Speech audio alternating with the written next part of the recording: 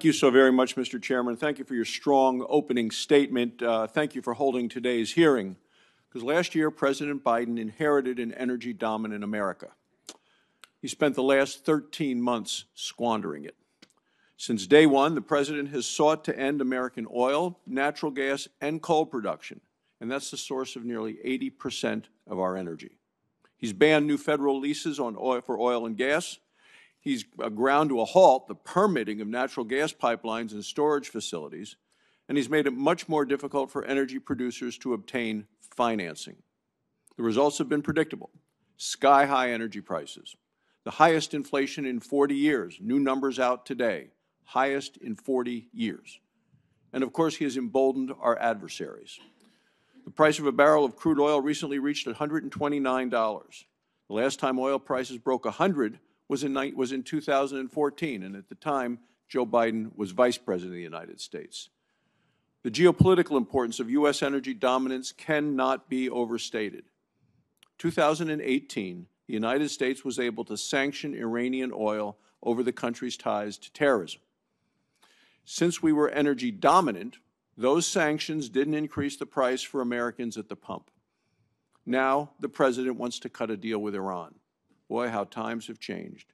We shouldn't be bankrolling Iran's war machine, just as we shouldn't have been banking Russia's war machine. You know, we've all heard about the atrocities that Putin's troops are committing. Where do you think this barbarism has been paid for? It's been paid for by Russian energy. Energy is the single largest source of revenue to the Russian state.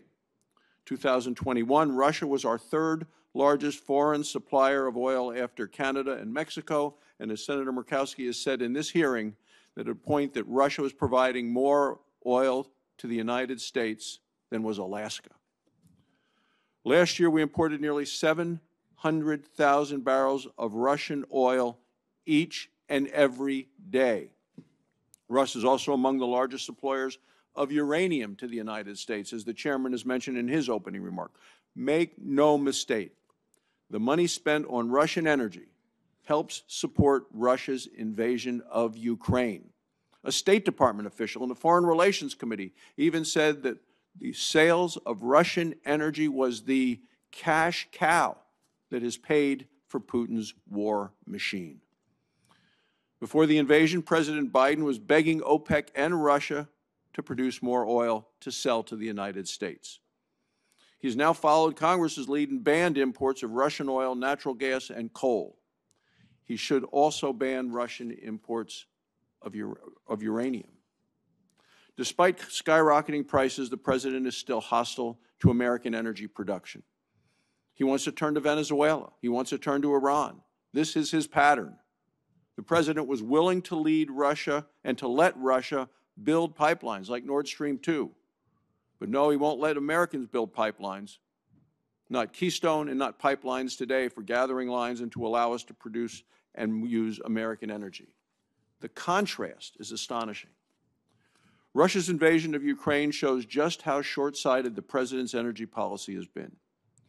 Yet the President said not a single word about increasing American energy production in his State of the Union speech.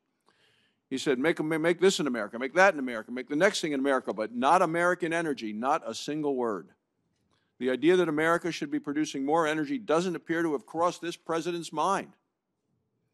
Rising energy costs are punishing American families, especially those on low and fixed incomes. President Biden wants us to believe that his policies are not to blame. And his solution continues to be to stop using fossil fuels. He wants to force Americans to drive expensive electric cars and insulate their homes.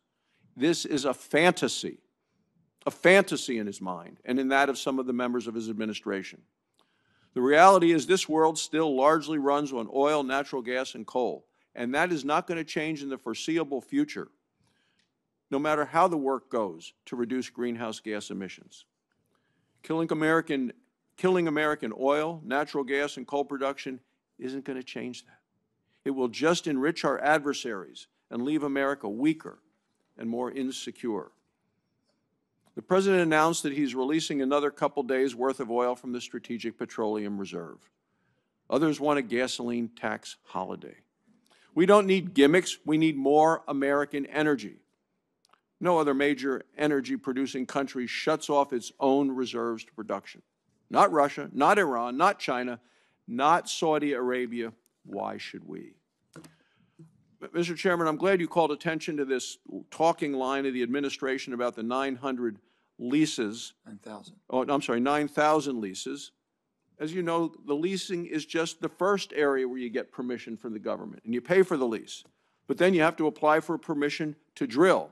It's like you paid the rent for the apartment, but the government won't give you the key to get in the door because they haven't given you the permission yet to drill. And then, of course, once you are able to produce energy from there, they won't allow the production. They won't give you the permission to drill, to put together the pipeline to move the oil or the natural gas, specifically from where it's coming out of the ground. Look, America is a world's energy superpower.